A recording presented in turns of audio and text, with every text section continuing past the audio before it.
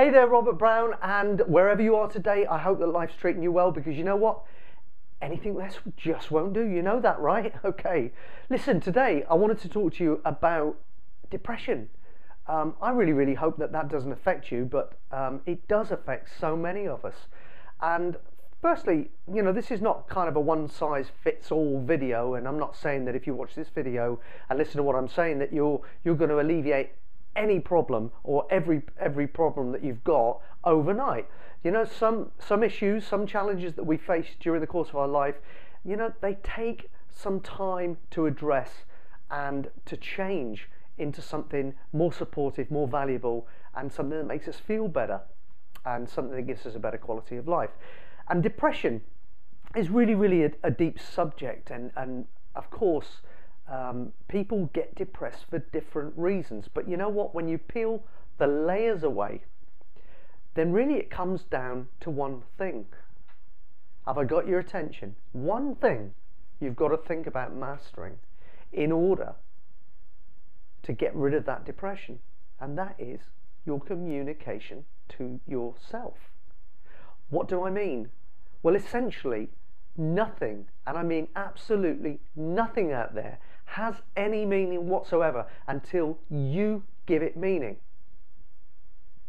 Listen, two people can have exposure to the same set of circumstances and can react entirely different. They can feel entirely different about what's just happened. Why? There's no difference, by the way, in the external stimulus. Everything is the same, but the way they feel about it and the way that they react. Why? Well, clearly the difference is in how they communicate what happened to themselves. Now, with depression, what depression is generally down to is a habitual thinking pattern that is negative. It's a tendency to focus on things that make you feel bad. It's a tendency to focus on your fears. And by the way, you know, fear, let's break that word down. False evidence appearing real.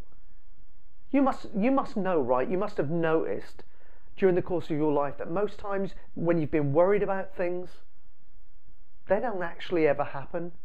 Probably 98% of the time, they never happen. So my question to you is, why the heck are you worrying about it? There is absolutely no point. So what we need to address, what you need to address, if you're one of the people out there that does suffer with depression, is the way that you communicate your circumstances and your experiences to yourself. The meaning you attach to your thoughts and the thoughts that you think. You see, what you need to do over a period of time, at least 30 days, is you need to start to generate more positive, more supportive, more empowering thoughts. And then over the course of around about 30 days, those thoughts will start to embed themselves in your subconscious, and they start to become a part of your subconscious makeup, which incidentally accounts for around about 90% of you. So the larger part of you, the part that feels, the part that resonates and is connected to the universal power, to the law of attraction, to all of that stuff. You connect to that and you manifest through that, through your subconscious. And if you want to alleviate depression permanently, then you need to change your association, the meanings you attach to the thoughts that you think. Okay, now look, I could speak for hours and hours on this subject, but really all I want you to just go away with today is just the message that, you know what, you can fix this. You can feel better, and you can have your life on your terms, and there is no need for you to get out of bed every morning feeling less than worthy, down, depressed, or out of control.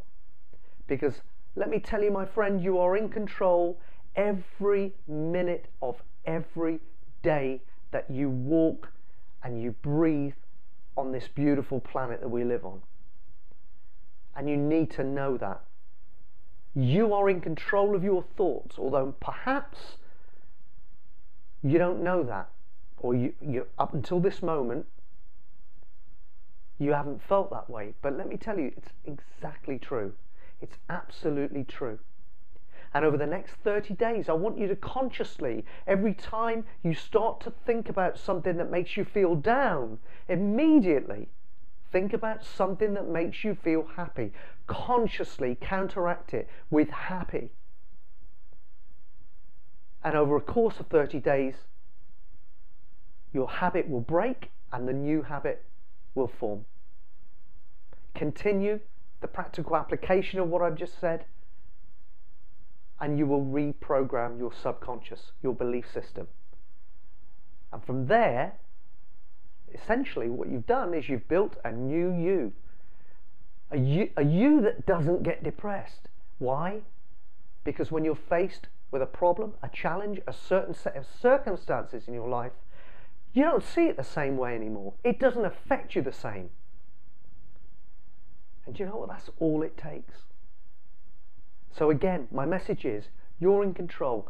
Don't panic. You're not at the mercy of anything externally. Nothing outside of you can make you feel bad. You've got to allow that to happen. By the same token, in an instant, if you change your mind about that and you make a decision to feel good and to take control of your life and direct your thoughts in a more empowering fashion, you'll have a more positive result and a much, much happier life. That's all I've got to say. Probably far more than I said I'd say, but I'm really passionate about this stuff, and I just hope that what I've had to say today has at least impacted you in a positive way and given you food for thought. But listen, don't stop at thinking. Take action and really, get a grip of your life and live to your full potential, because you know what? You deserve it. I'll see you again soon.